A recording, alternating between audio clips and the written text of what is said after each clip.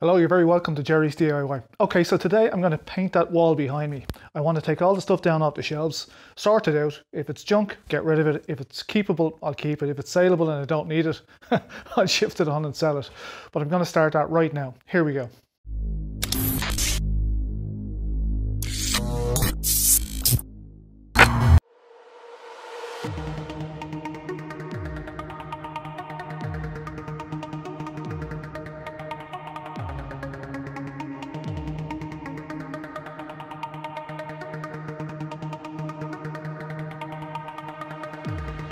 Now, as you can see, I've just painted the shelves behind me. I've got a ton of tools on the floor and I've been looking at some YouTube videos on magic.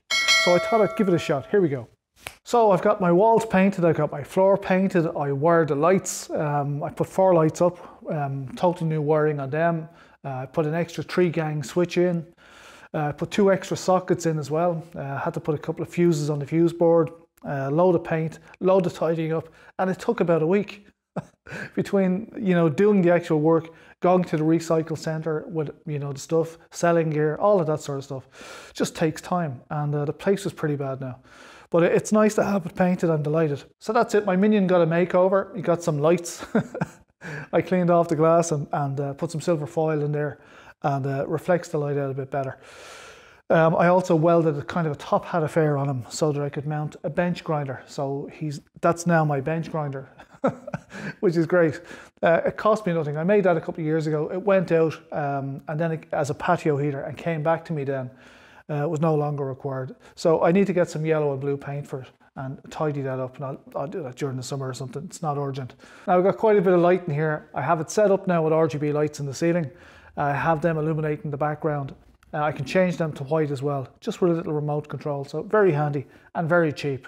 I'll just give you a look at how they're mounted. They're mounted on threaded bar, just 8mm threaded bar that I have bolted into the ceiling. But I'll just give you a quick look at that.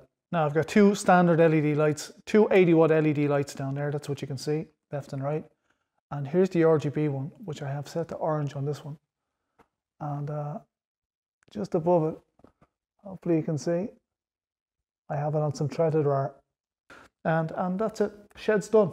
I'm delighted. So I'm going to leave it there for now. If you liked the video, thumbs up. Any suggestions, leave them in the comments below, and I'll see you all in the next video. Bye for now. Good luck.